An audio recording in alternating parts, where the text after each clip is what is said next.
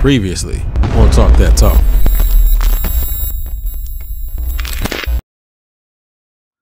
It is crazy though. Some people ain't been around. I mean, if you came in my era, I will tell you, you probably had somebody from '97 still marching, bro.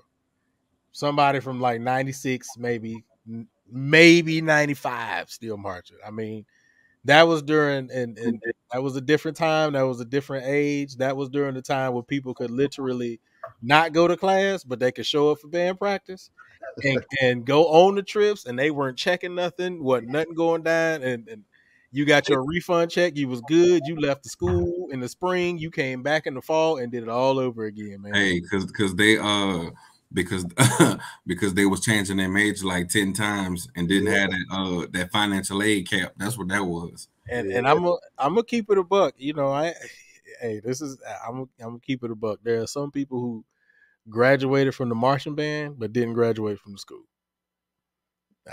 I mean, let's keep it real.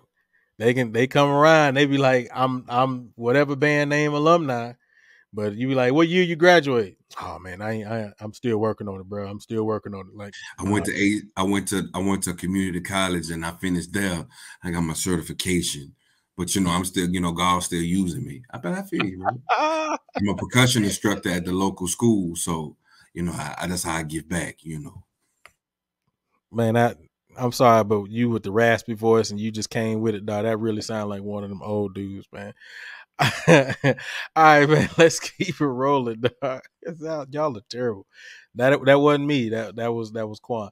All right, welcome everybody to Talk That Talk. We have the unfiltered, unscripted, uncomfortable conversations about band, HBCU, band culture, music education, and more. As soon as you come.